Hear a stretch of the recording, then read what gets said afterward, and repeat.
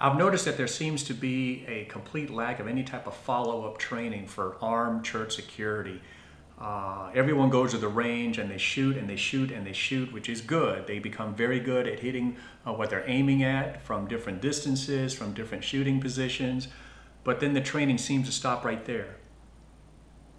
Police officers go to scenario decision-making drills often, consistently and frequently for hours. We would go through drills where we had to think on our feet and try to determine what type of use of force, what level of use of force we're going to use. And then on top of that, once lethal force is used, we need to consider what to do afterwards.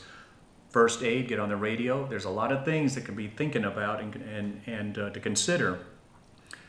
So I've decided to create a training program right now specifically geared towards armed church security right here, to give them an opportunity to go through some dynamic, realistic scenarios, decision-making drills, and then if a situation warrants where lethal force is applied, well, now we're going to go through the after shooting actions and procedures. We're going to have you think about what you need to do specific for your church and your situation. We're going to develop teamwork and team camaraderie and stuff like that, and that's why my classes for this is going to be limited to about 10 people. Once a lethal force situation occurs, everyone on the team that evening for the training becomes involved. Just like in real life, everyone's going to have a role to play, and we're going to start implementing that through these training scenarios. It's not just for the 2-3 people who actually go through that specific scenario. Everyone becomes involved once a decision is made to turn it into a lethal force encounter.